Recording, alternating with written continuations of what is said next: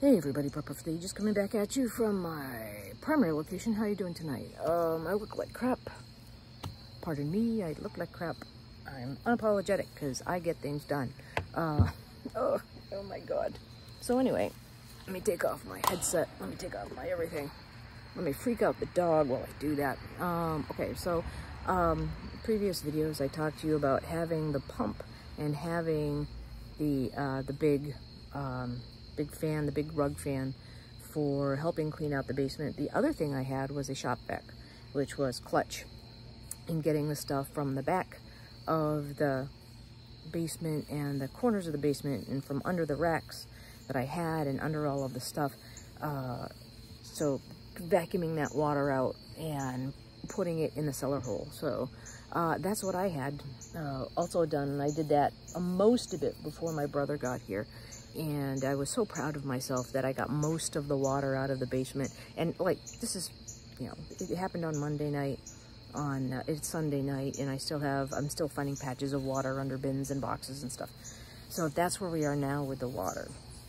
So the day after my brother got here, a little Wednesday night, and so Thursday morning we assessed, we looked, and that's when we said, okay, we're going to separate stuff out into keep and throw away, and we're going to hire 2 kids. Okay, so I say kids are the graduated college kids, to be our toters. So basically, we got a 30-foot dumpster, and what we did was we basically put everything in a pile. The kids got here the next day, which is the next day I'm going to talk about, to bring everything up and tote everything and put everything into the dumpster. And I have a little hill, so the basement doors are at the bottom of the hill, and they went up all the way around the house and started putting things in the dumpster. So, well, yay. One of the things I do recommend is bug spray. So when I did all of this and did all my carting and toting and everything, I had bug spray on, and that alleviated a lot of the mosquitoes that you're seeing me bat away now. So, as I said before in my previous video, you never know what's on what circuit, even though the breaker box is labeled, because you have more outlets than breaker box. So basically, we found out the hard way that if you plug too many things in, the breaker pulls. So we had that big fan, the shop vac, a little fan, plus I guess the whole house air conditioner and my mom's oxygen concentrator on the same circuit. And when that blew, we could flip the circuit back on and take and redistribute power and not use everything at once. But the air conditioning system is shot, blown, and I don't know what's wrong with it. And so that has to be diagnosed. For the big things that we looked at and drained, we drained the water from out of the old washer and dryer that's downstairs. I had put them, as a prep, I had put them up on 2x6s. So, another one, sorry, fighting off mosquitoes. I put them up on 2x6s, and the 2x6s got them up, and they were only submerged 4 inches of water. So we got them up, dried out, the vacuum hose dried out. They're still not right, but I was able to start doing laundry. And since Mom has dementia, we have to do laundry, we have to do bed sheets, we have to do fitted sheets, bed sheets, all the stuff that she, all the stuff that gets dirty really easily when you have a dementia patient.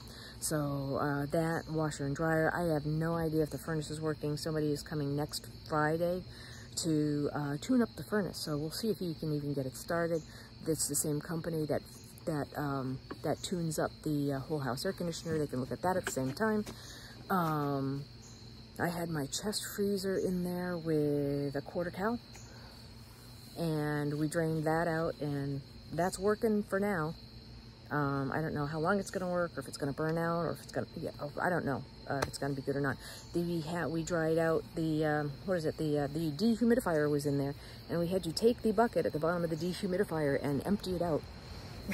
So that looks like it's okay, but I ordered myself another whole basement dehumidifier just to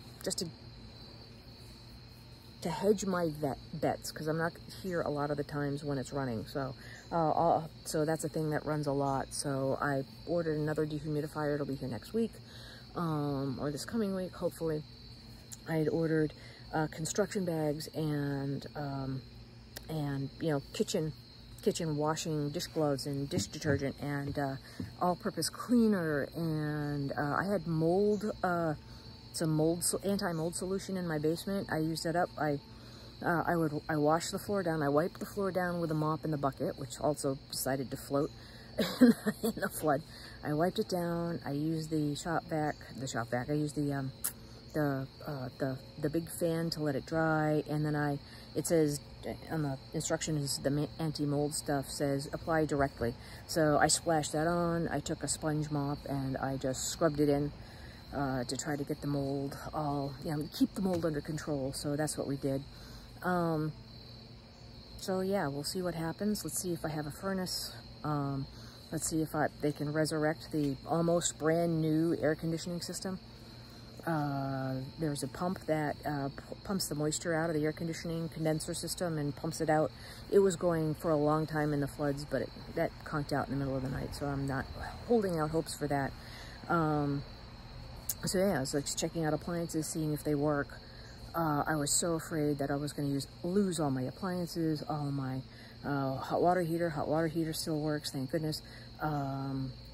So the rest of it, we'll see what happens. So that was assessing and starting the keep and throw out piles. So, okay, so my dog is digging under the fence, so I better go. All right, I'll do another video on the next day of cleaning up and mitigating and the SHTF of the floods. All right, take care. Bye.